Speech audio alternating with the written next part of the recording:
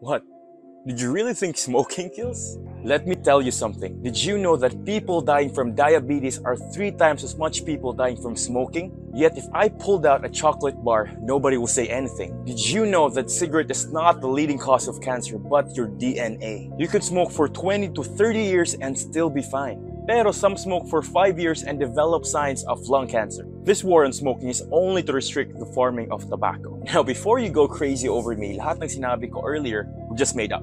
Don't start smoking. Words when said and articulated in the right way can change someone's mind and alter their beliefs. You now realize the power of words. Kung may nakita ang stranger sa social media or even your friend personally who goes to the gym if they're skinny or fat, regardless kung anong body type nila, but they're doing the best to become the better version of themselves, don't make fun of them. Cheer them on. Give them words of encouragement. Always remember, your words have the power to change someone else's life and make it better or make it worse.